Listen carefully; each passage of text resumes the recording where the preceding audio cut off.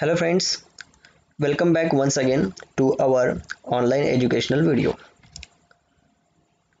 So friends, from the several videos we are discussing about the digestive system, and as per the syllabus of Pharmacy Council of India, we discuss each and every topic related to the digestive system. You can see we have prepared a lot of videos, and you can see over the screen the thumbnails of various videos so far uploaded over our YouTube channel. So as far as this video is considered, it's going to be a very last video for the topic digestive system. We covered each and every topic mentioned in our syllabus, and this is for the last time we are going to discuss about the functions of ATPs. Last video was prepared, it was considered as a part 8, where we explain how does ATPs are going to be formed. And now we are in the last part of our chapter digestive system, where we are going to explain and understand the functions of ATP. We know very well now how the ATPs are going to be formed. So the last one, we should also know the functions of ATP.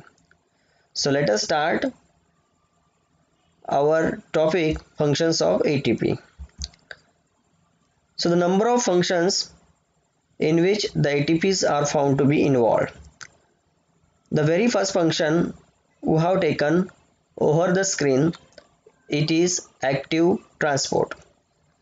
Now we know very well that there are various transport mechanisms by which substances can move across any biological membrane. The various mechanisms are there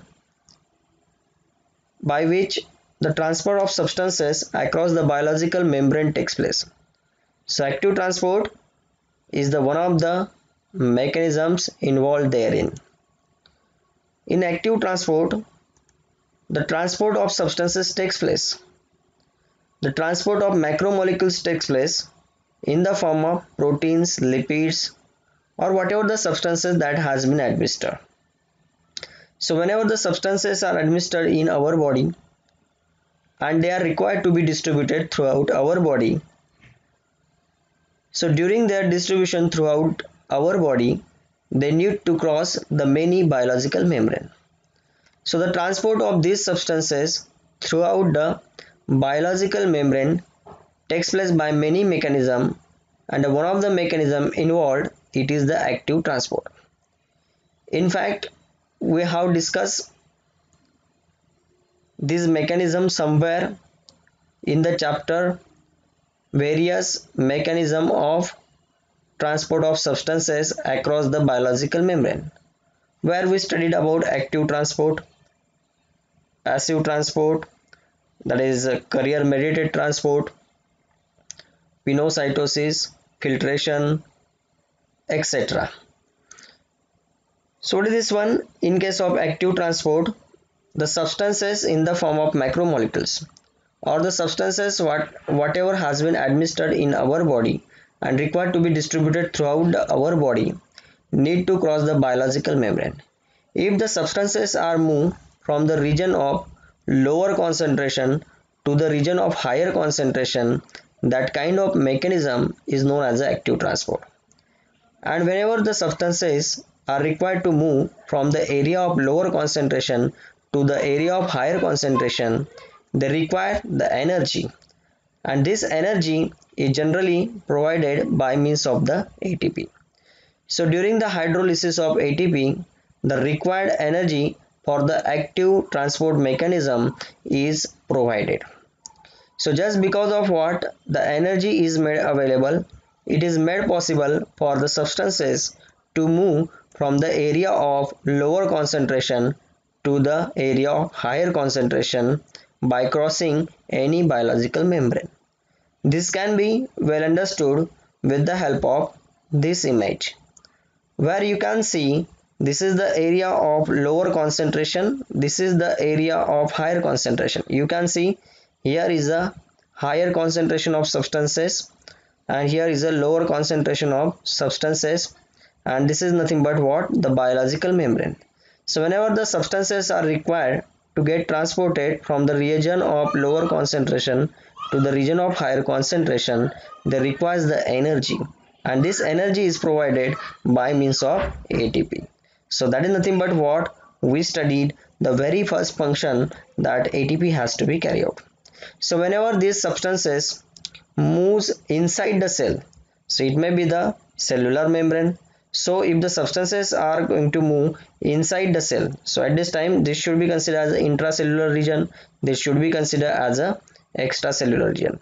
So when the substances move inside the cell, it is known as endocytosis, and if the substances move from intracellular region to the extracellular region, at that time it is known as a exocytosis. So the transport of molecules into the cell is called endocytosis, while the transport of substances out of the cell is known as exocytosis.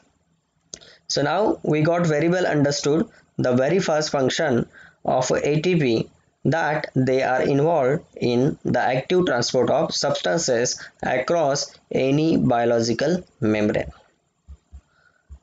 The second function in which the ATPs are involved, it is the cell signal. It is a key function in both intracellular and extracellular signaling.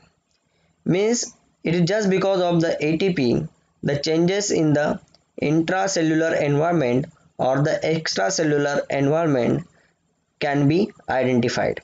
So ATP carries the signal by which the any cell can identify the changes in intracellular or the extracellular region.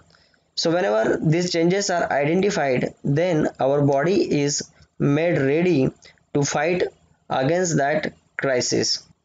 And these intracellular and extracellular signaling can be made by the release of ATP from the axon terminals. So it has been said that along with the neurotransmitter, ATPs are also released, and these ATPs at this time acts on their own receptor, and these receptors are known as a purinergic receptor. Due to the activation of this purinergic receptor, the ATP modulates the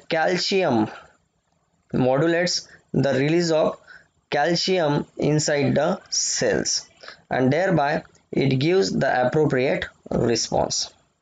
Number 3, the ATPs are involved in the structural maintenance of a cell. Means ATP plays the important role in preserving the structure of the cell by helping the assembly of cytoskeletal element. It is just because of ATP the several cellular organelles are maintained at their own place. These ATPs are also involved in the movement of cell organelles within the intracellular region, which is generally required at the time of cell division. So whenever the cell division is required to be takes place, at that time these cell organelles are moved at the two different ends so that the cell division can take place properly. Cell organelles are moved at the two ends. Each and every cell organelles are moved at the two ends so that the cell organelles can get distributed equally into the two parts. So the movement of these cell organelles across the two ends is made possible just because of the energy derived from the ATP. It also supplies the energy to the flagella. Flagella, for example, in case of the sperm, flagella is present, and this flagella consists of large number of ATPs. So the sperm movement, it is just because of what? The energy is provided to the flagella by means of ATP. It also supplies the energy for the chromosome to maintain their appropriate functioning. The next important function that ATPs are involved, it is the muscle contraction. So ATP provides the energy to the muscles by which the contraction can take place. So ATP is critical for the contraction of muscle. It binds with the myosin. Myosin it is one of the protein filament present in the muscles. So it binds with the myosin to provide the energy, and due to the activation of this myosin, the actin and myosin filaments of the muscles slides over each other to provide muscular contraction. The last function in which the ATPs are involved, it is the synthesis of DNA and RNA. These are considered as nucleic acid, deoxyribonucleic acid and ribose nucleic acid. ATP generally used as an energy source for the activation of several enzymes which are needed to initiate and sustain the DNA synthesis at the replication. So, by the activating the certain enzymes required to initiate DNA synthesis, required to sustain DNA synthesis is carried out by the ATP. In the synthesis of nucleic acid, RNA, ATP is one of the 4 nucleotides incorporated directly into the RNA molecules by RNA polymerase. So, as far as the functions of ATPs are concerned, we said that the ATPs are involved in the active transport, ATPs are involved in the cell signaling,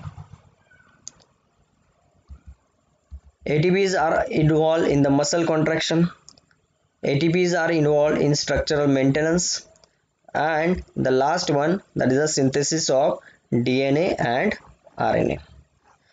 So that's all, and this was the last video as far as the digestive system is considered. So thank you very much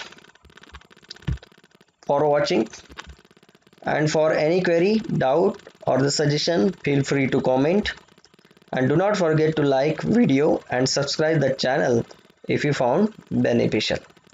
Thank you very much.